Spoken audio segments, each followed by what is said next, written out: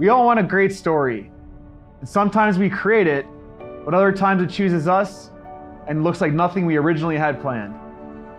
As a teenager, I was chasing my dreams of becoming a professional freestyle motocross rider until the day I crashed and doctors told me I would likely never walk again.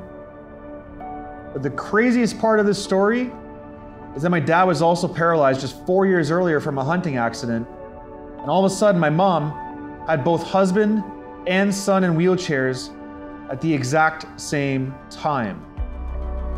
The news that I was never going to walk again pulled me into a new story. I learned to tap into that inner strength that exists in all of us at our core, but rarely ever gets tested. And I discovered the possibilities that lie within each of us and that our strength is far greater than we think.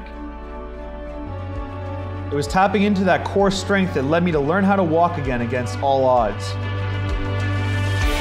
It led me to join Team Canada as a sledge hockey player, earning a bronze medal in the 2014 Paralympic Games in Sochi, Russia, and eventually building a company that provides corporate team building events through sledge hockey all around the country.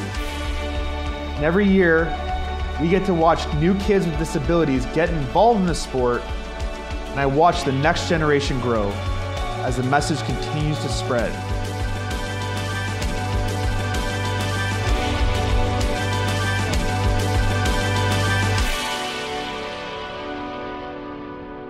Every person I meet, every organization that I have the honor to speak for, they all want a great story. But the secret is to tap into that inner strength that exists in all of us. There's a formula how to do it. So when you think about a story, remember this: sometimes you create it, sometimes it might choose you.